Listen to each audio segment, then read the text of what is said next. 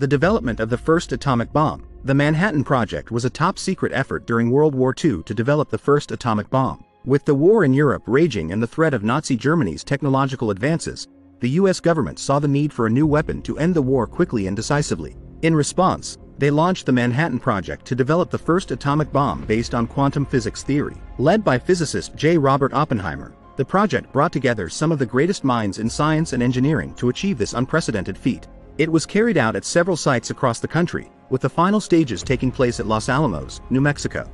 On August 6, 1945, the first bomb was dropped on the Japanese city of Hiroshima and 3 days later on Nagasaki, killing somewhere between 110,000 and 210,000 people.